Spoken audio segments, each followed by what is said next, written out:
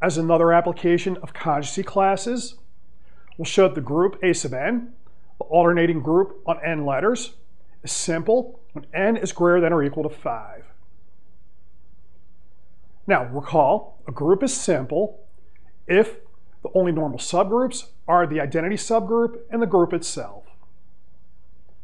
For the alternating groups, we'll have two cases. First, I'm going to give a second proof that A5 is simple. Then, for n greater than 5, we're going to revisit the first proof and just update some items. Now, first case, A5 is simple. The way we're going to do it here, if we have a normal subgroup in A5, we have that the conjugacy classes are going to partition that normal subgroup, and the order of the normal subgroup divides 60. So we'll see that the combinatorics only work out if we have the identity subgroup or all of A5. Now, what kind of elements are in A5? So, the alternating group on n letters is going to consist of all permutations that are even.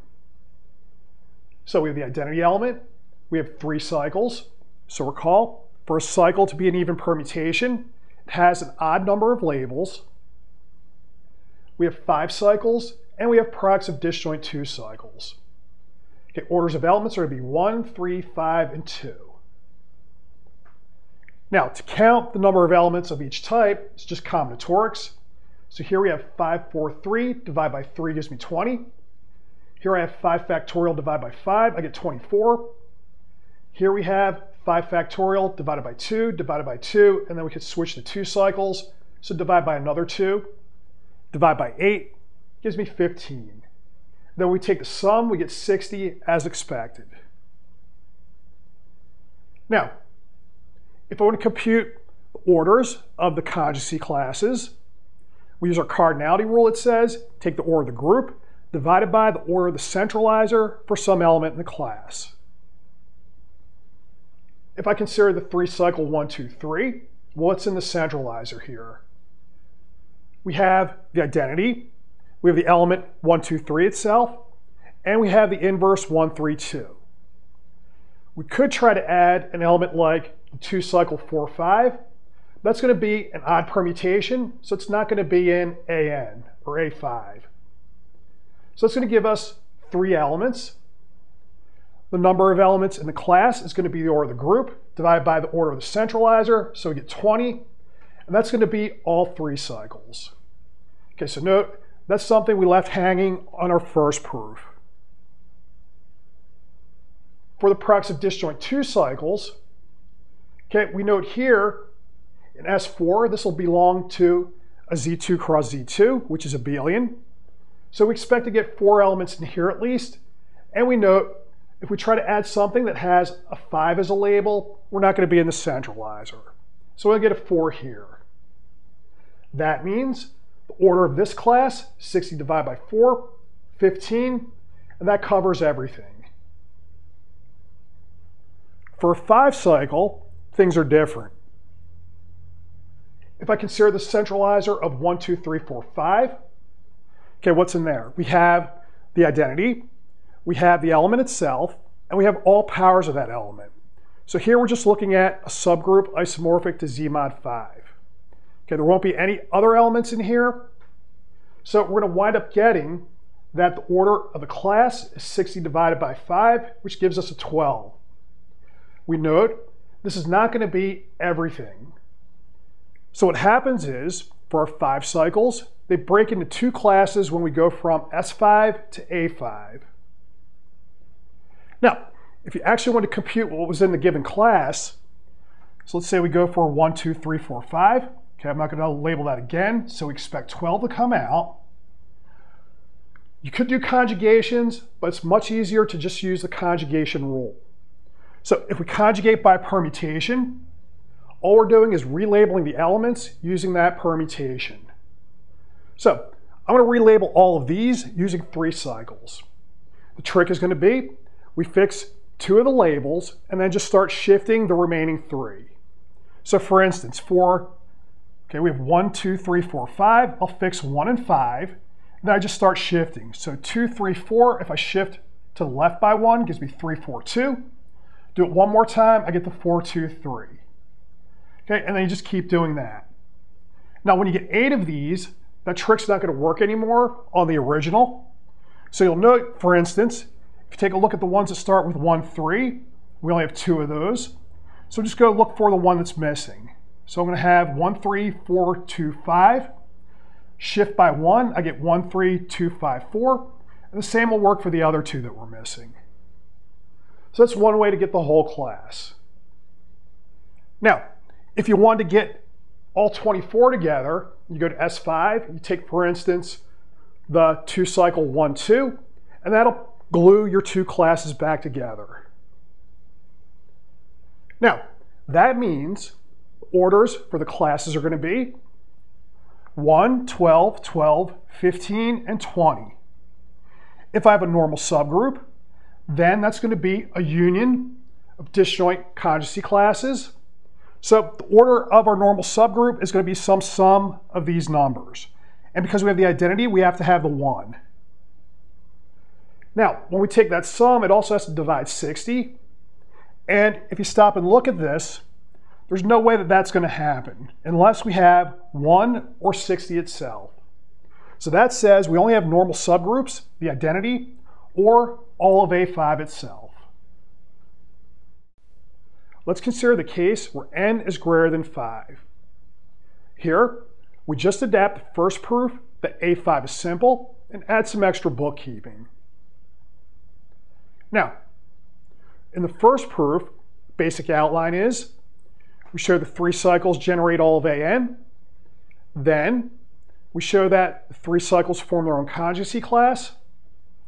Then, if I have a normal subgroup and it contains a 3 cycle, we get everything back. So all the work is in showing that if I have anything besides the identity, a 3 cycle has to show up. Now, let's go through what we already have. Now, one result from the previous video on symmetric and alternating groups is that the 3 cycles will generate all of AN.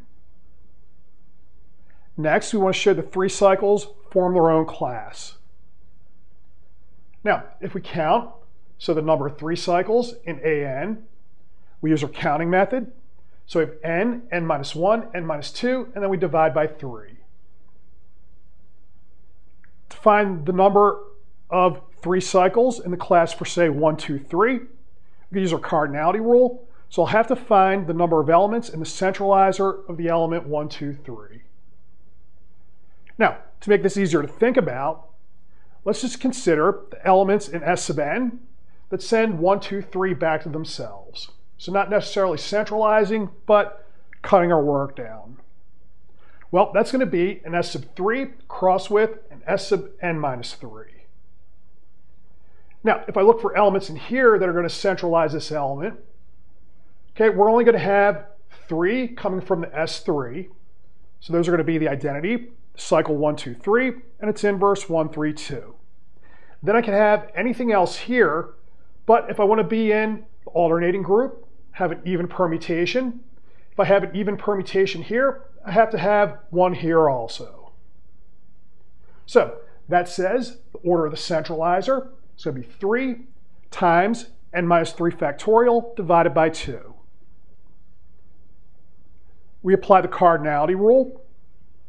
So we do our division and we get n, n minus 1, n minus 2 divided by 3. So these numbers are equal. The 3 cycles form their own class.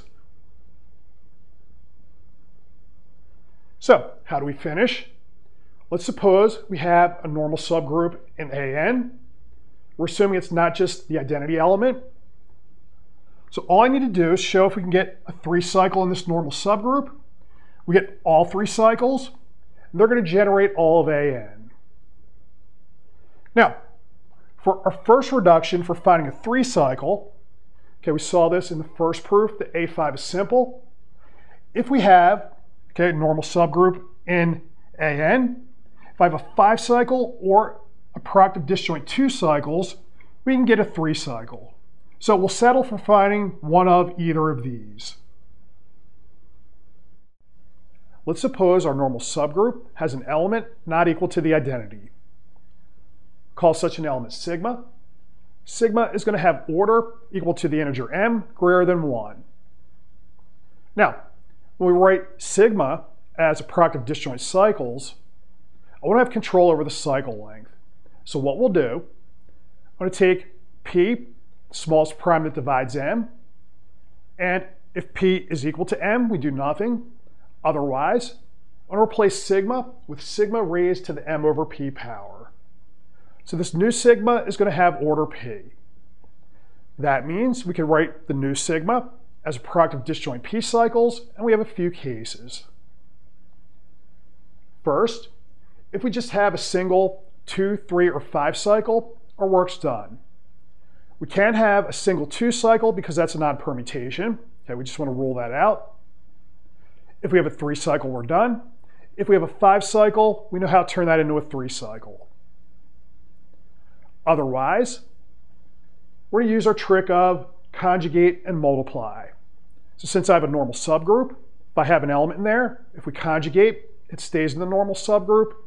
And because we have a subgroup, if we multiply 2 elements, it stays in the subgroup. Again, we'll have a few cases. First, when the prime is equal to 2, so sigma is going to be a product of disjoint 2 cycles. If we have just 2, then we know how to turn this into a 3 cycle. What we're going to do is conjugate by the 3 cycle ABC. So recall by the conjugation rule for symmetric groups, if I conjugate a permutation sigma by omega, then I'm just going to relabel the elements, the labels in sigma using omega. So here we have A goes to B, B goes to C, C goes to A. So this product, AB, CD, goes to BC, AD. And for the terms we're not using, they're going to be left alone. Now, for the 2 cycles that are not showing, they're going to be equal to their own inverse. So if I multiply sigma times omega, what remains are going to be the following 4 2 cycles. And we work out the product, we get a product of disjoint 2 cycles. That we know how to get to a 3 cycle, so we're done. Next case, if p is equal to 3, so we have a product of disjoint 3 cycles. Okay, here we're going to have at least 2 or we're done. A little bit different trick. I'm going to conjugate by 3 cycle ABD. So A goes to B, B goes to D, D goes to A. This 3 cycle goes to BDC. This one goes to AEF. The remaining cycles are left alone. Now, we don't want to multiply sigma and omega because we're not going to get the remaining terms, okay, the ones that are not shown, to cancel out. So I multiply by omega inverse instead. So omega inverse, okay, what do we do? If I fix the B, we switch the order of the other 2 labels. So I have BCD, AFE. For the terms that are not showing, we're just going to put an inverse on them. Now if I take omega inverse times sigma, the terms that are not showing cancel, and we're left with the following 4 3 cycles. And when you work out the product, you get a 5 cycle. So we know how to turn that into a 3 cycle, and then we're done in this case. Finally, consider p greater than 3. So we have 5 cycles or larger in the permutation. Now, we could have a single cycle in this permutation. For convenience, I'm just going to use a 5 cycle. Although it'll work for any length, you just have to stick your elements in between the C and the D for the argument I'm using. Now, I'm going to conjugate by ABE. So I'm taking the first 2 and the last, but really it'll work with any 3 in a row to get the same answer here. Then, okay, we do our conjugation. So A goes to B, B goes to E, E goes to A. So I get omega here, and the remaining terms, if there are any, are going to be left alone. We take omega inverse. So we fix the B, reverse the order, put an inverse on any extra cycles, then we multiply. When we work that out, okay, everything we're not showing cancels, so I just have 2 5 cycles in this case, and we get a 3 cycle. So that case works out also. So if I have a normal subgroup with an element other than the identity, we get back all of AN. Now, for a final example, take a look at A6. So that's 6 factorial over 2 elements, or 360. Okay, I'll just give you the list of the table, and you can work everything out. So what do we have in A6? We have the identity, 3 cycles, products of disjoint 2 cycles, 5 cycles, products of disjoint 3 cycles, and product of disjoint 4 cycle with 2 cycles. Okay, note we want to have 6 cycles because if I have a cycle with an even number of labels, it's an odd permutation. Okay, we have the orders. We have the counts for the numbers of elements, and we see that the 5 cycles and the disjoint 4 cycles with a 2 cycle are going to split into 2 classes. I'll leave it to you to work out the centralizers. And I'll note, you can use the same argument that we did before for A5 just by trying to get the numbers to add up for a normal subgroup. So we try that. Smallest normal subgroup you can have that's not the identity has to have 41 elements, and you'll see quickly that that's not going to work unless you have the whole group.